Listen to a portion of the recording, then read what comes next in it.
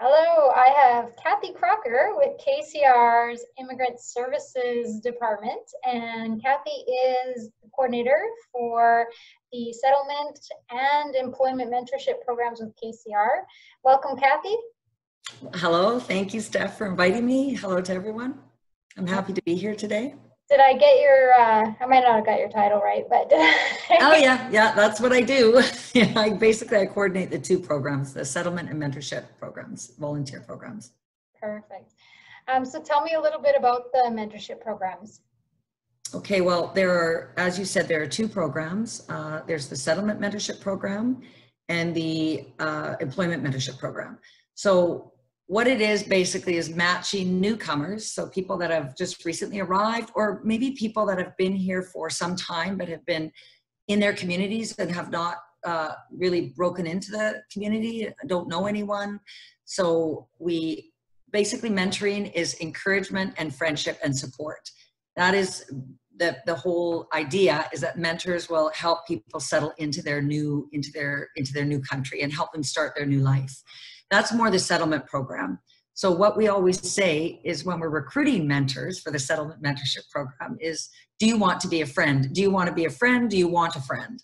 So our big focus on the settlement mentorship is friendship, and also connecting people in with other people in the community. So often it's very difficult for people to meet other people, and maybe it's a language issue, maybe it's something, maybe it's they're shy, they don't know how to say hello or how to greet people. So all of those things is what a mentor can do to help people settle into the community.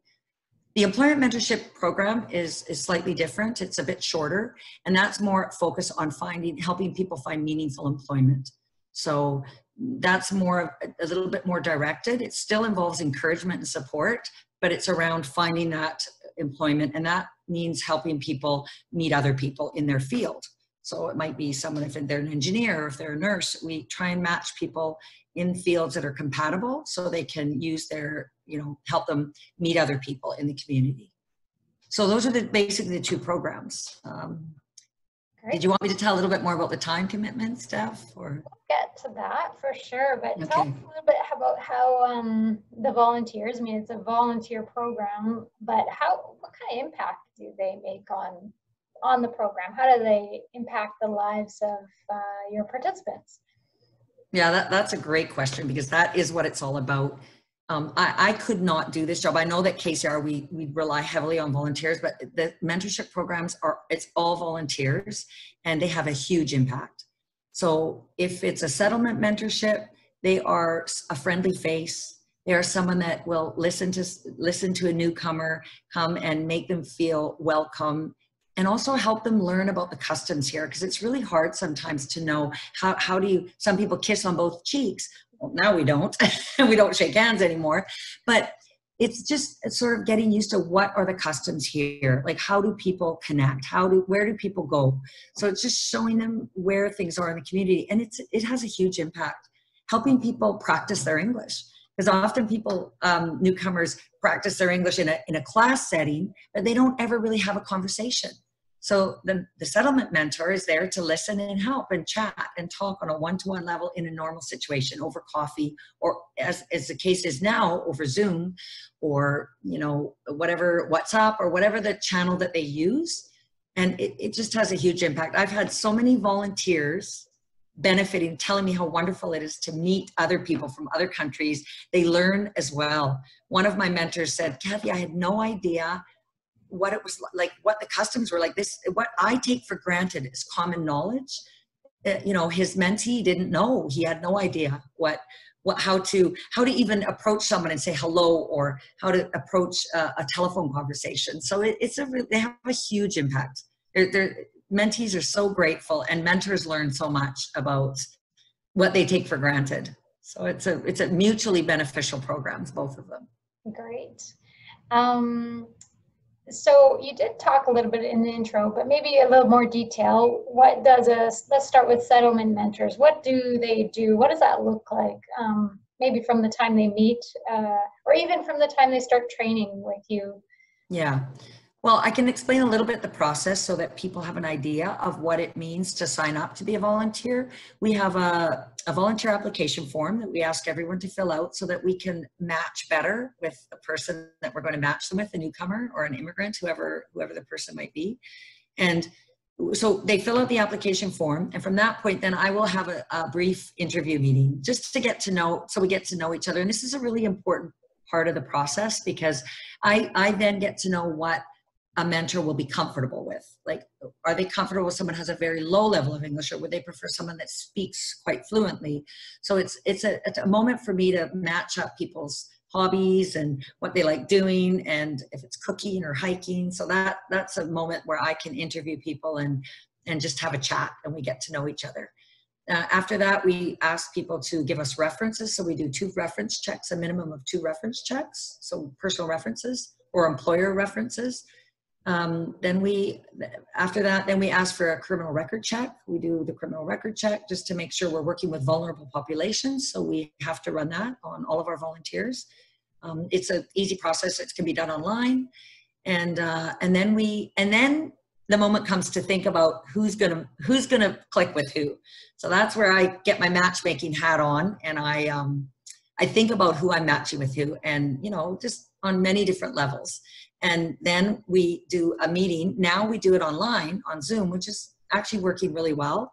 And we'll meet, the 3 of us, and I just facilitate the initial meeting, and then it's up to mentors and mentees to get together and organize their time. And I'm always here for assistance. If anyone has any questions or wants to just, touch base, or, something that isn't working, you can always check back with me. I'm always available by email or phone. Great. And I think I can tell you, so the settlement mentorship is a commitment of 24 hours, more or less over a 6-month period. It might, again, we're flexible. It maybe if you meet 2 hours a week, somebody is finished in 3 months, they're fine, they feel okay. Or sometimes people form a friendship and carry on for longer than 6 months. The employment mentorship program is a shorter commitment. It's a commitment of 1 to 2 months. It depends on what is accomplished in that time. And that's, so that's meeting again once a week just to touch base. And there's more, reviewing resumes a bit, maybe, or talking about interview skills and things like that. So yeah, the commitment is slightly different. It's a bit longer for settlement mentorship and a bit shorter for the employment mentorship program. Good. And we talked about training. We talked a little bit about hours per week as well. Is there anything else you'd want to say about the time commitment? It's nice to match mentors once, but I'm sure you must match them more than once with other participants over time. Yes, that's a very good point, because over the last months, as we all know, it's been a tough time. Everyone's been at home. And so some mentors have had a lot of free time, and they've taken on 2 or 3 mentees. Mm-hmm. And I have a great young guy from the Royal Bank, and he's a financial advisor, and he's been helping 3 or 4 people all at once. He's just connected up. He has a fixed mentee, and then he's taken on a bunch of other mentees that met him at a mentorship event. We had networking event, and he's been able to really help a lot of people. And newcomers are so grateful. Our participants are so grateful for the help, because they feel, I often hear the words, oh, we feel so encouraged, and we feel like there's hope. And I just want to say to everyone that's listening that this is what the main role of a mentor is, to provide hope and encouragement, because it's really hard starting a new life somewhere else. And it's particularly tough over the past 4 or 5 months. So our mentors have done an amazing job. Yeah. So yeah, and I think, Stephanie, I didn't talk about the training. We also do have a training session. It's just a 2-hour training session. And we talk a lot about people have an opportunity to ask questions. What are their fears about mentoring? What do they think they're not going to be good at?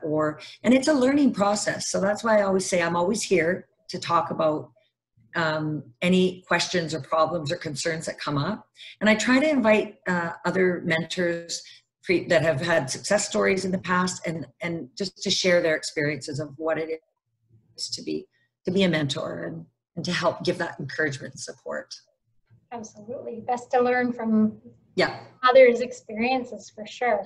Absolutely. Steps, if someone was interested in becoming a mentor, how do they get in touch with you and get started?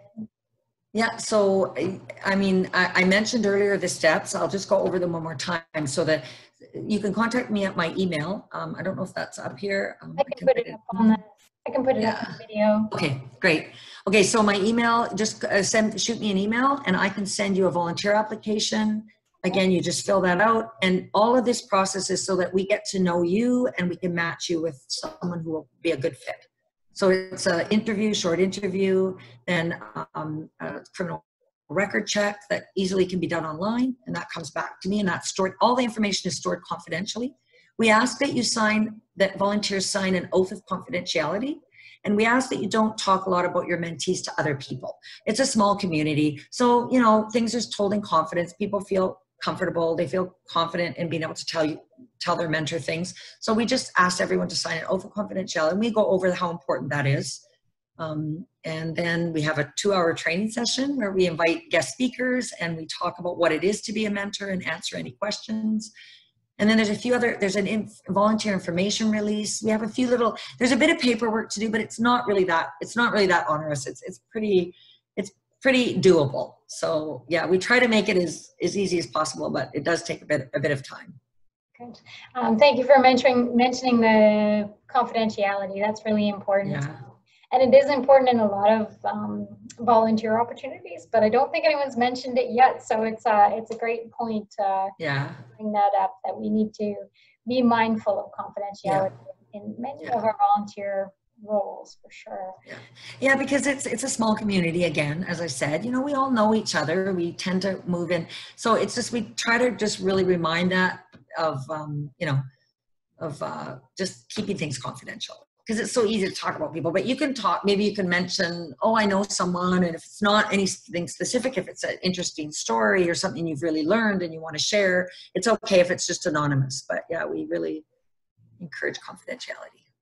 Great. Is there anything else you want an interested volunteer to know? I think I would like to say to everyone that it really is a rewarding, enriching experience to be a mentor. And I think the word mentor, like, I think the question is, what does that mean, is what we were talking about. Like, what is a mentor? And often people ask me that. And I just think, again, it's someone who also, as well as encouragement, support, helping connect you with other people in the community, getting to know, helping people get to know that are new to the community, where to go for things. But there's also a factor of modeling, showing people learn from watching you. When you go to a new country, you learn by hearing stories. So if you're sharing the stories about, people will ask you, mentees will ask you questions like, well, how do you do this here in Canada? Like, what is the protocol? Like, how do we do things? And it's just talking about those things and modeling what it is to be able to fit into the community and to be able to feel part of the community. And I also really want to stress, there's one other thing. Often mentors sign up and they think, well, we want to help a certain type of mentee, like someone that's been here for 5 years. But you know, I have mentees that have been here for 3 years or 4 years, and they've only been in their community. So their language is limited to them. So for example, someone who's lived here and they've been in their community and they only speak their language. So it's like they have never integrated into the community. They're shy. They don't feel confident speaking. So I just want to say, don't let it scare you off that someone's lived here for 3 years, or make an assumption that they know everything. Because people live in a community for many years in a country and they really don't speak the language very well and they haven't integrated. So all the work that you're doing, whether someone's been here for a month or 2 months or a year, is really, really valuable. And one more thing, we usually wait and see where people are before we do any matching. We make sure they're settled and their needs are met, that they have housing, they have their children in school if that's what they need. We try and meet all those basic needs. And then from there, then someone feels comfortable to, okay, now I'd like to meet someone from the community. Right. So, yeah. Good. Thanks so much for your time today, Kathy. And thank you. We'll hopefully see you in person again. Yes, please. I need mentors always. So please contact me. Thanks so much, Steph. I appreciate you having me on the program. Great. Thank you. Bye-bye. Bye-bye.